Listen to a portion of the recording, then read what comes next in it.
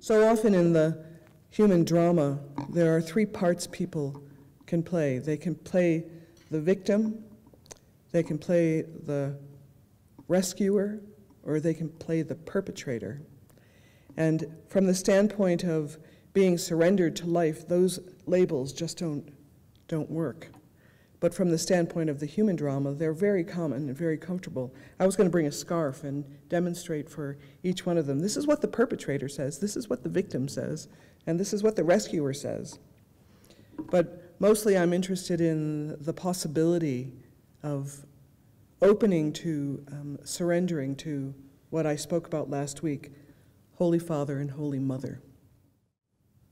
I've had experiences in my life where I put people in the position to represent those things to me and therefore thought I could stop being responsible for those things myself. You're the leader, you're the father representative, tell me what to do.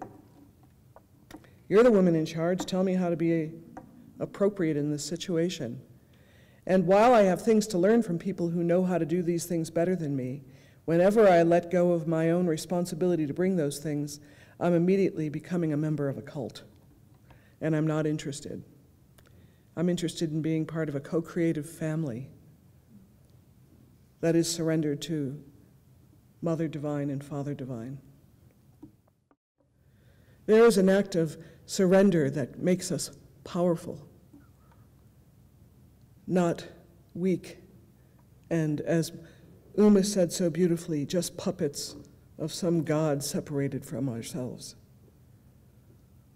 All lives in me, and that's true for anyone who says so. So I have to take full responsibility for the way I am in my world and the way I am with my friends. I have been in position many times to figure out what the difference was between judgment and discernment. When I'm representing the Queen of Heaven and Earth, my discernment is how I can offer the next best blessing, as opposed to the judgment about how you're not doing it, or even how I might be a bad person. Self-judgment isn't a whole lot better than judging something outside yourself. But from the position of being the representative of the Mother and the Father, the Queen and the King, the representative of life, surrendered to that, my discernment is, what is the next great thing I can do, the next great blessing I can bring? I regularly pay attention to what's growing in my field. And there are times where I feel like this shouldn't be so hard. And as that Michael Singer was saying, there comes a point where it will always be hard unless you're surrendered and knowing life is doing something and you're participating in it and can participate in it in a very full way.